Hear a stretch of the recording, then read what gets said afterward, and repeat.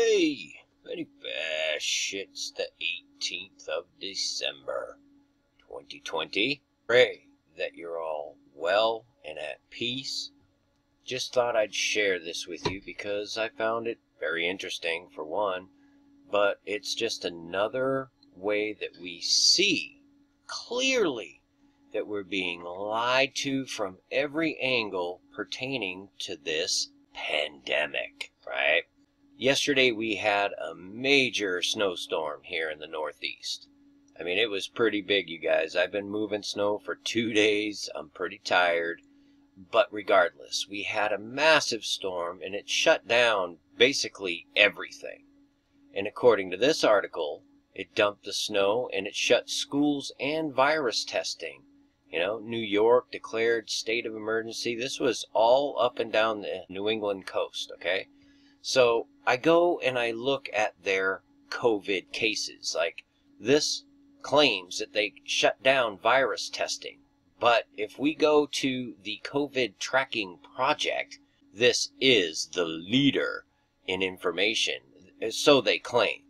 Johns Hopkins even goes to these guys to get their information. So they're supposed to be Johnny on the job, you know what I mean? So new tests and new cases in New York as of the blizzard.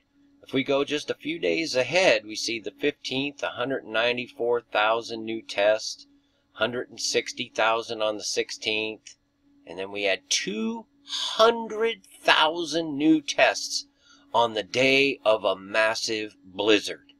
Everybody else was off the streets and at home, but I guess the people that had to get tested got there somehow. And the new cases as well. The 14th, 9,000. The 15th, 10,300. The 17th, almost 11,000. And this is the authority on this information.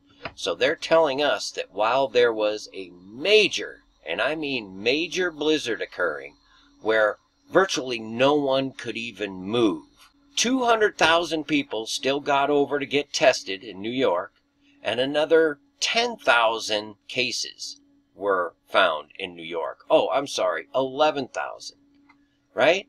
And we can jump up to Massachusetts, which also was shut down. Same website. I'll leave a link to this for you. Let's see. Leading up to the storm, we had 61,200 new tests.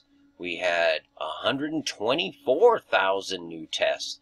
And on the day of the blizzard, we had 92,600 new tests. Where did they come from? How did they get there? Did they snowshoe to the testing site? This is just blatant in your face, you guys. And I know it's probably not going to matter whatsoever because they're just going to move forward with this. I'm telling you, if you don't have Jesus Christ as your personal Savior, get to it now. So we'll look at Pennsylvania that got absolutely dumped on. On the 15th, 18,600 new tests. On the 16th, look at this, 21,800 new tests. On the 17th, the day of the blizzard, wow, that must be a record, 24,300 tests. And what about the cases? On the 15th, we had 9,500 new cases. 16th, we had 10,000. On the 17th, the day of the blizzard, we have 9,966. That is just incredibly interesting, isn't it? I'm telling you, man, you can't get around the fact that this is the biggest hoodwink bamboozle that's been perpetrated on man since the devil convinced man that he didn't exist. This is insane. But anyway, I wanted to share it with you. We really did get one heck of a storm up here yesterday. And one other thing. I am getting an inkling, and I hope to do a video because a lot of stuff is kind of popping up here in the last couple days. The financial system. I am feeling that we may be looking at the financial reset starting to take effect here. They will find a way to cause this system to come down. They must burn it all the way down in order to bring in the new monetary system. And they are doing it. And I just got an inkling that that's going to be over this next few days. There's going to be some sort of calamity. I don't know what it will be, a cyber attack, Brexit, who knows. They can just come up with something. They're professionals at it. But anyway, I hope to be doing a video on that as well. So, that's what I'm seeing for now, and I just wanted to share this with you because this is insane, you guys. It's just so pathetic in your face. All these people snowmobiled and snowshoed over to the testing sites. Unreal. God bless you all. Peace and grace to you. Many fish. Finally, my brethren, be strong in the Lord, and in the power of his might. Put on the whole armor of God, that ye may be able to stand against the wiles of the devil.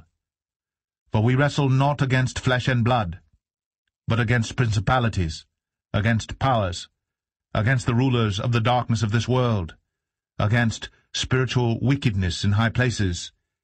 Wherefore take unto you the whole armor of God,